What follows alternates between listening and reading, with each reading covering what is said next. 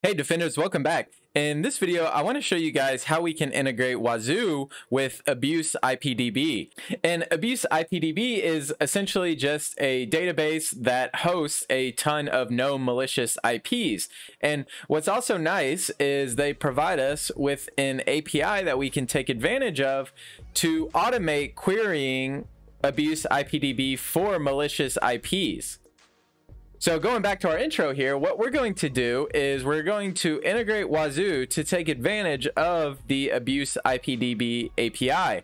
And we're going to use this to check IP addresses that have attempted to SSH onto our boxes. So Wazuh is going to alert when a user has failed to log on to a box, and then it's going to strip out the IP address and send it to AbuseIPDB to see if this is a known malicious IP or not. So the goals for this video, we are going to detect when a user has attempted to log in from a non-private IP address, so meaning that it is from the public internet. So we're going to exclude, 192.168, our 172 dots, and the 10 dots that have been reserved for private IP space. So we're going to create a Wazuh rule that will detect when a user has attempted to log in from a non-private IP address. We're then going to ask AbuseIPDB if the IP is malicious, and then we are going to receive the response from AbuseIPDB. The steps for this lab are we are going to deploy the integration script for AbuseIPDB API that will be deployed on the Wazuh manager. We are then going to create a rule to exclude known private IPs. We're going to trigger the integration when a non-private IP has triggered our alert, and our alert being a unsuccessful login attempt. And then we're going to create a rule to flag on a positive hit that was returned by AbuseIPDB. So Wazuh asks Abuse if this IP is malicious. Abuse says yes it is. We need a way for Wazuh to actually alert on that, and so we'll create a rule to do that as well. But enough of that, let's go ahead and jump into it. And all right, so for this video, I'm actually going to be following this blog post done by the guys over at Sock Fortress. I will link to this blog post as well. If you want to follow along, I will link to this in the description. First, our Wazuh rule, right? So we first want to create a rule that will create an alert when a non-private IP has attempted to log into our server. So if you look at the match type here, we're using a very convoluted regex expression and the job of this is to identify not private IP space IPs. So your 10 dots, your 192.168 dot, your 172 dots. So those are reserved for private IPs for use within internal networks. So we're using this PCRE2, which is a Perl compatible regex library, to match non-public IP addresses. So using this non-private IP addresses. So using this exclamation mark, we're saying not equal to something that would match this criteria here, which would be a private IP address. So we need a way to detect when authentication has failed from again, the keyword here being public. And we're using this match type to do so, and have built this convoluted regex expression to do it. So regex is hella powerful, but it's not always easy on the eyes, so it can get kind of overwhelming. But let's go ahead and actually add this new rule. So I'll go into management, go into rules, go into custom rules, manage rule files, and I'll select my local rules, and I'll just create a new group here, and I will just copy and paste this guy over. I did notice that, so I'm running this on a CentOS 7 box. This /b flag here, let me zoom in a bit.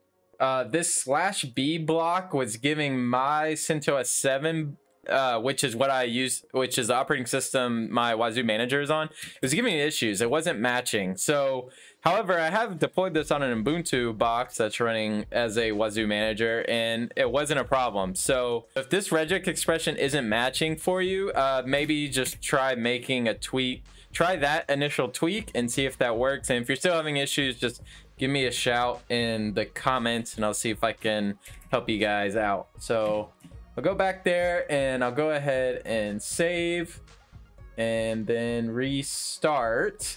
And again, we want this rule to fire. So we have an if signature ID of 5716. So this rule, this rule here that we just added will only trigger when 5716 is triggered. And if we go back, we see 5716 is associated with our rule of SSH authentication failed. So when the Wazuh manager sees that this rule is triggered, it'll then say, okay, I will now, since rule 5716 is triggered, I'm going to now see if I can do a regex match on the IP address and see if it is a public or private IP.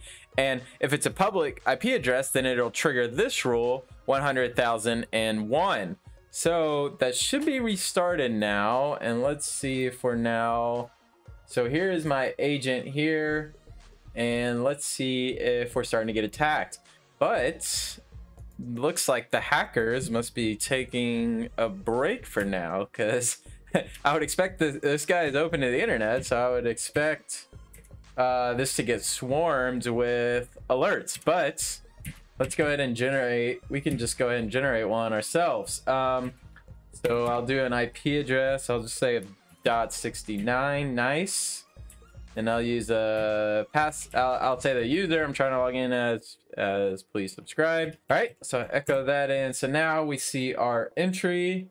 All right, so now let's go back into Wazuh and let's see if we got this to trigger. So if I refresh our alert,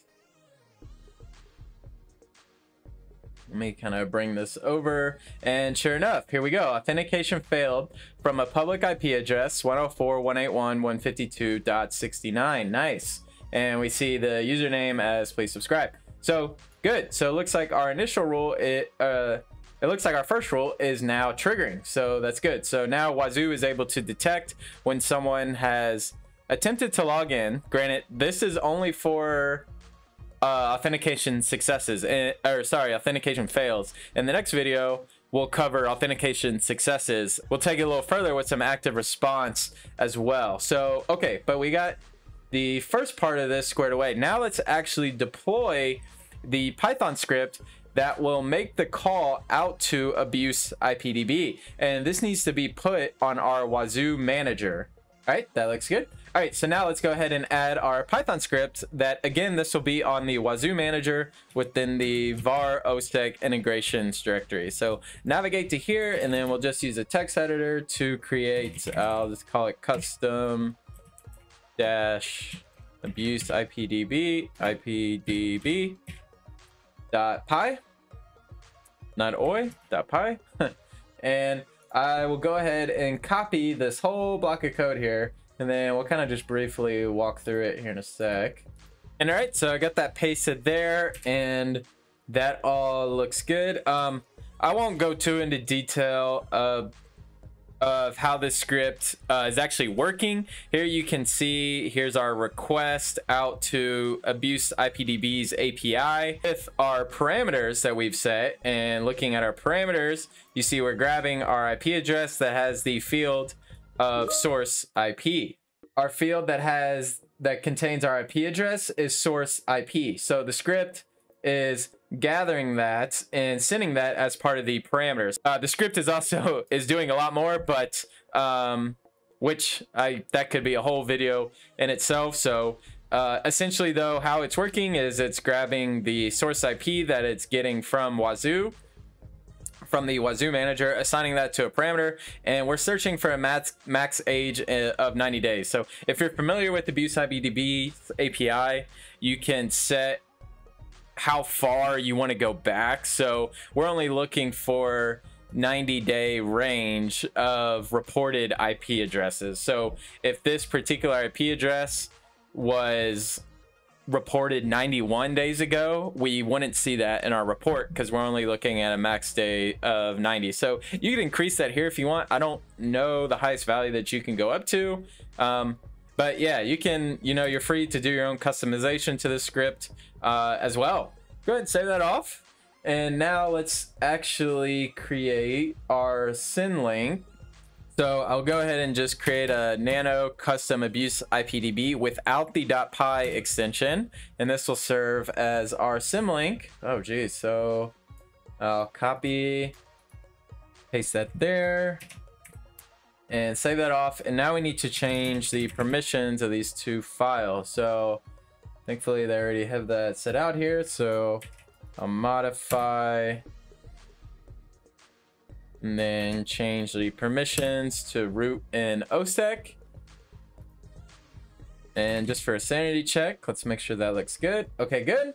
And now let's actually open our osec.conf and let's add our integration block. And all right, so again, you see our hook URL that we are making our API request out to. You see we are referring, the name of this needs to be the name of the symlink file that you created. So ours was the custom abuse IPDB without the .py extension. And then we need to input our API key. And that you will actually get from AbuseIPDB themselves. And that you can sign up for. It is free. So as you can see here, you can sign up and you get 1,000 IP checks a day. So a pretty high number, especially if you're not in a huge company. If you're not in a huge company, then 1,000 should be fine. You can pay for more request hits if you want as well. So, and then we are looking at our rule ID. So when do we want this integration to run? Well, we want this to run every time we see a rule ID of 100,001, where if we go back into Wazuh here, we know the rule ID that we created to capture authentication fails from a public IP address is 100,001. So if your rule ID number is different, you would just need to make sure that you reflect that here as well. So I'll go ahead and input my AbuseIPDB API key, and let's go ahead and restart our Wazuh manager to load in our new integration scripts and also our new osec.conf as well. So, okay, cool. So now that that's restarted, we now should all be set up to have these trigger. So let's first make sure that this is triggering as expected. So if I go ahead and tail my var osec log integrations.log, we can see our integrations running. Here you see some of my shuffle ones running, but let's go ahead and actually trigger this alert again. Looks like our hackers are taking a break. I guess it is a Friday. Maybe they're out drinking already and at the bars. Change my name to just open secure. I'll leave that as the same. And triggered. So now we should have seen our integration trigger. And yeah, sure enough, we see our call out to AbuseIPDB. Okay, good. So that flow is working. Now, the last piece of this, what we need to do is when AbuseIPDB sends back to us, hey, we have a positive score, we need to now log that within our Wazuh manager. And to do so, we're just going to create another rule. So go ahead and copy this block here. All right, so paste that in here. And so here we are getting, so AbuseIPDB is going to respond back to us in a JSON format of AbuseIPDB.abuse_confidence_score. And what we want to do is look at that field is not equal to 0. And if it's not equal to 0, then we know that AbuseIPDB has flagged it as a malicious IP address. So that looks good. So go ahead and save and then restart our manager here. And now let's, since I've been doing this manually because it doesn't seem to be that our box is getting hit with attempted logins. Let me see if I can, let me find a no malicious IP. Let's find a no malicious IP. Let's try like 8.8.8. Does that flag anything? No, because the confidence of abuse is 0. So even though this has been reported 7, and this is actually an interesting thing here. So that I want you guys to understand as well. This IP has been reported 79 times, but the confidence of abuse is 0%. So if we look at the rule that we just added, you see we're grabbing the field of abuse confidence score. And so we're saying if that is equal to 0, then I don't want you to alert. So if I were to manually input 8.8.8.8 as my IP address, we wouldn't actually trigger this because the confidence of abuse is a 0. So let me actually just do a Google search for, I'll say malicious IPs, GitHub. Surely there's something here. Daily feed of bad IPs. Apologies for the obscenery. Try to keep it family friendly. Let's look at the raw contents of this, and hopefully it's not too big and breaks my browser. Okay, let me test with one of these. Run a check. And okay, this is a no malicious IP, so this should be a good one to test with. So, and all right, so if we grab this guy, and I'll echo again here, let me go ahead and make tail my var osec logs integration.logs file to make sure this triggers when I echo this into the var log secure file, and I'll go ahead and paste that IP address there, and I'll say failed password for please subscribe. And if I input that, okay, good, our integration script triggered, so the API request was made out to AbuseIPDB. Now AbuseIPD should have responded and say, whoa, this IP has 100% confidence of abuse, and has sent that back to our manager. Now the rule that we just added should now have triggered to let us know that AbuseIPDB has responded with 100% confidence. So go ahead and refresh and expand that out, and sure enough, here we go. So we see our authentication fail from public IP address with the IP that we just copy and pasted, and we see with the user of please subscribe. And then we made the request out to AbuseIPDB, and look at that, IP with 100% confidence of abuse connected to your network. And we get some details back from AbuseIPDB, such as the ISP that this IP is associated with, and some other kind of meta details, and like last reported at, some source alert ID. So pretty cool, right? We can now integrate Wazuh with AbuseIPDB, and you know, so as of now we're only doing it with authentication fails, but what would be really interesting is if we could combine this with active response on authentication successes. So we take the same approach of determining public IPs, but instead for authentication fails, we actually change our if signature IDs to authentication successes. So every time a user authenticates from a public IP address, we will trigger the AbuseIPDB script, and if that responds back to us with, let's say, 100% confidence score that this IP is malicious, we can be pretty sure that, hey, some unknown actor has compromised credentials and has actually been able to successfully log onto a box. And then in return, we could trigger an active response alert that immediately drops them from their SSH session. So I hope this video helped you guys out. This is just one of the possibilities with integration. The beauty of Wazuh and really all open source tools is the flexibility to make your homegrown integrations with just about anything you want, which is really awesome and makes automation a hell of a lot easier. So I appreciate you guys hanging out with me, and I will see you soon.